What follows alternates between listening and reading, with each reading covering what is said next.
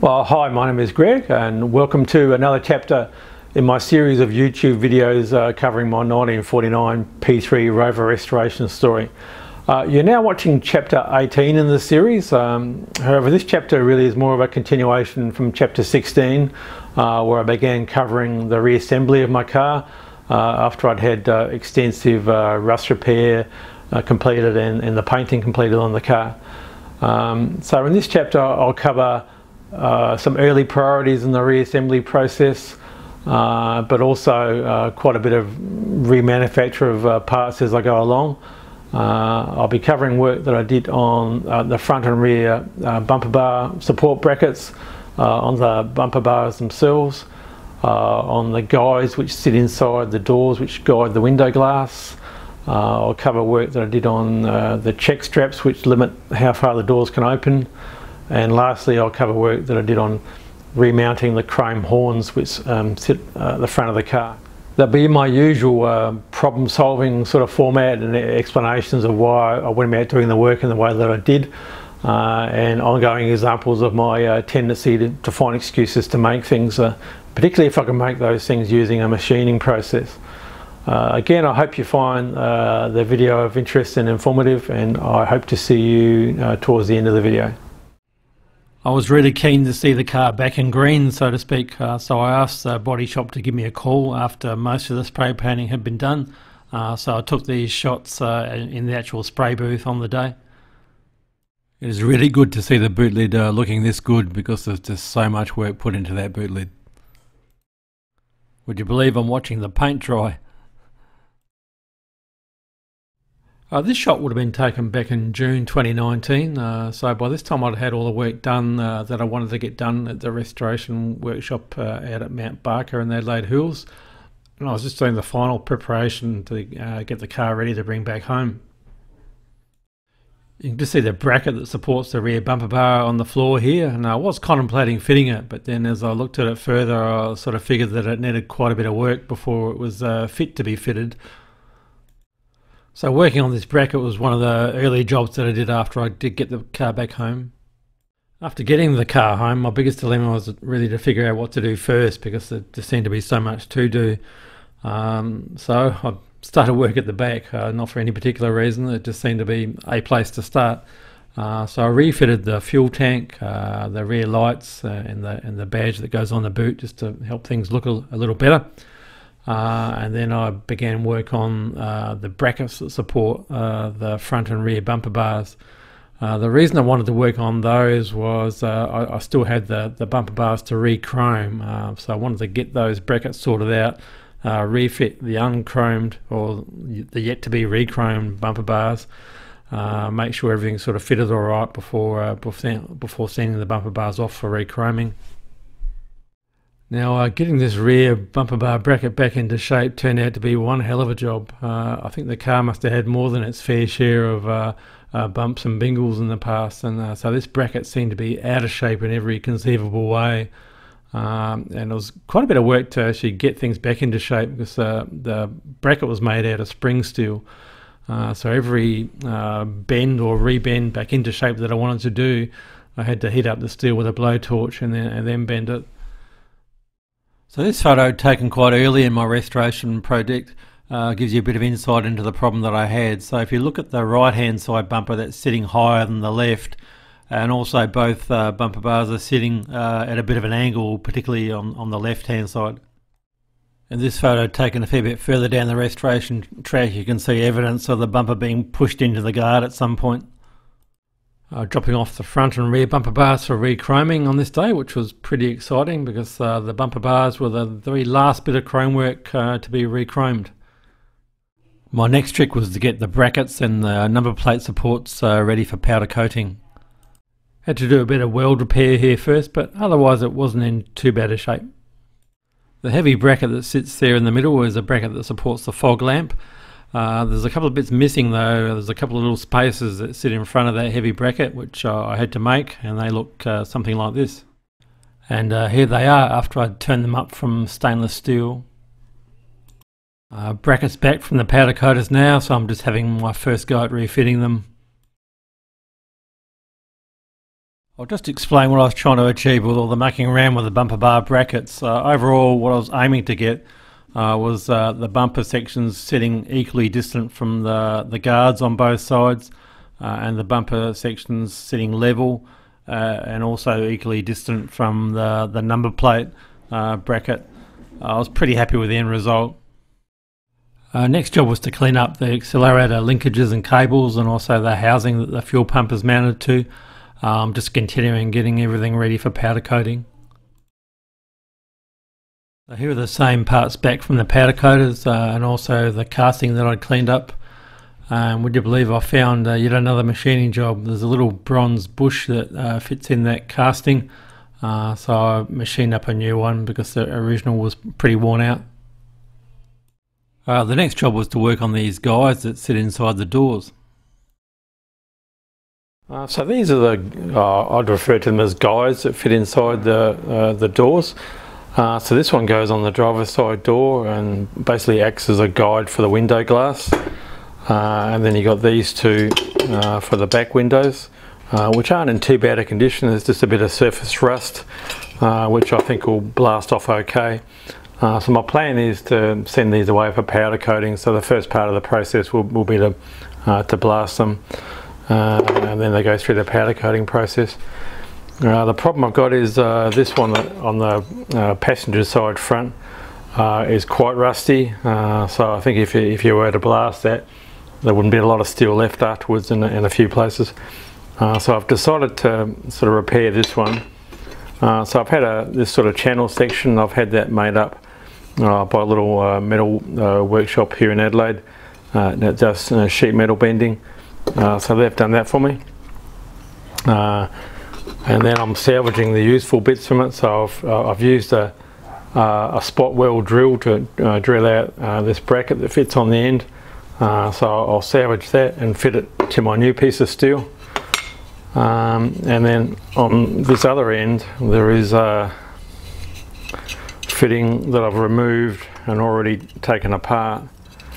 So originally I went together something like that. So in the first instance I've drilled out the spot welds and removed it, and subsequently I've cut out this section of steel which is quite rusty. I've retained this side section for now because it gives me a profile. So I've cut this little piece of steel and shaped it to fit as best I can. So I'll weld that in like so. But having this side piece here gives me a profile that I can just perfect the bends on this piece. So I'll weld it in, and then once it's welded in I'll cut this section off and then remanufacture this side section as the second part of the process. And here I have a few shots as I completed the rust repairs on these parts. So here's a finished job. I've got my new piece of channel section here, and I've salvaged the original bracket on the end and welded that on. And I've also salvaged, I guess, part of the original bracket at this end and welded that on after cutting out a rusted section there and repairing that. I haven't been too fussy with grinding the welds back all the way. This sits inside the door and you never get to see it anyway. And keeping a little bit of extra weld on there just makes it a little bit stronger, I think. So I'm quite happy with this. And this little part is quite significant in a way because I think this actually represents the very last bit of rust repair in this restoration job. It really does feel like the completion of rust repairs on this project is worthy of celebration, so here we go. Well, enough of that. So here are my window guides back from the powder coaters, looking quite nice. Next I'll cover some of the challenges with remounting the chrome horns.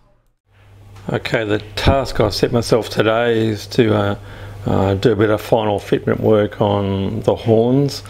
So one problem I have is I've started to mount them, but one of the tapped holes on this side seems to be stripped, so I'm going to have to take the horn off, take that sort of mounting plinth off and insert a helicoil there. So here's my little helicoil kit for a 1/4 BSF helicoil. And then as I come to the other side, for some reason this horn sits lower than the other side, too low. So what I'm going to do is make a packer so that it sits at more or less the same height as the horn on the other side. Just focusing in on the passenger side now. So if you might recall, I had a strip thread, so you can see the helicoil on. I actually ended up fitting a helicoil on both sides. And here I have my almost finished packers for the horns. So this is on the driver's side. I had to make quite a thick packer, so the next step is to get this painted green in body colour. I had to, I don't know if you can see it too well on here, I had to actually machine a bit of a taper on there as well. On the other side now, I've got the packer that I've made for the passenger side, see quite a bit thinner. But when I actually mount the horns now, they both sit at the same height and same angle, so everything looks symmetrical. I have my little packers back from the paint shop now, so time to have a go at refitting the horns and see what it looks like.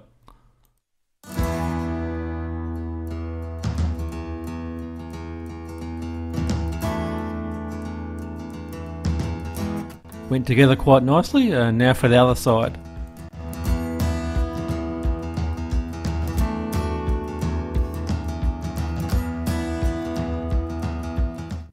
Both horns refitted and looking really good, even if I do say so myself. The chrome horns really enhance the front end appearance of the car, I think. These are the door check straps that restrict how far the doors can open. I had one missing, and also one of them is not an original Rover part as far as I can tell. So my solution was to set about making my own replacements. I could have bought some sort of one size and style fits all type of replacement, but I wasn't really that happy with that option. Well, here are 3 of the 4 check straps that I've made. Today I'm just going to go into the final part of the sort of whole assembly. I need to make a little pin that'll go through the hole on that end and retain the strip. So I'll just go into a bit of detail on that. So here we are in the car. So this is obviously one of the rear doors. You can see my check strap here. It's got the rubber buffer on that side. And here is where it is attached to the door. I've just got a little pin in there at the moment. It's actually a rivet, which sort of brings me to what I'm talking about today. Originally this was riveted, so they would have had a rivet that sort of bound in that bracket area. I'm not so keen on that idea, because then the only way you can get it out is to drill the rivet out. So I'm going to machine a little stainless steel pin with a little groove in the pin for a spring circlip as an alternative way of fastening it. So that'll be a little pin that I'll make that'll go in there. So this is my first attempt at making a little retaining pin which will fit through the check strap like so, and also through the little bracket on the door. And the idea is I'll put a little washer on and then a spring circlip, as you can see here.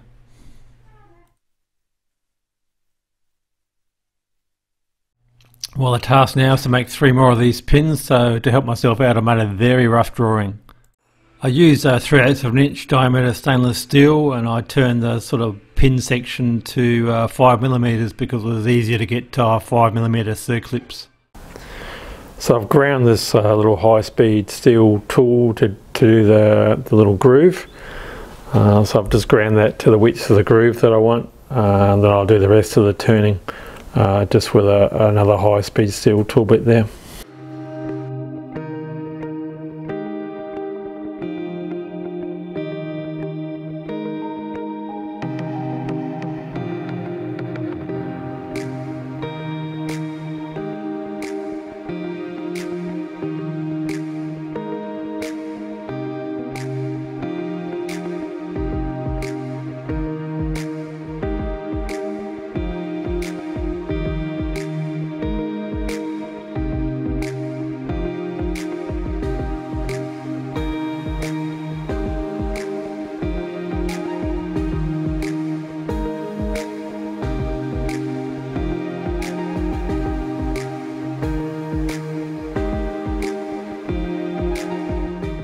here are my ready to fit check straps, painted in body colour, looking very pretty.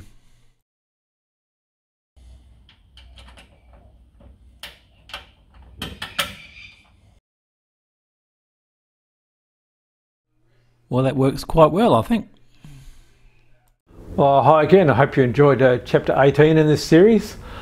I will just give a bit of an overview of some of the videos that I hope to get out in the not too distant future. So I'm working on videos that cover more of the reassembly, videos that will cover work that I've done on some of the timber refinishing. I mean, so far I've refinished the timber dash and the timber trim at the front of the car. And also I hope to get a video out covering the rewiring of the car, which I've almost finished now. It has been challenging to get material together in a timely fashion for these videos. Life's been pretty busy for me, so apologies for that, but hope to get chapter 19 out soon, and I will see you then.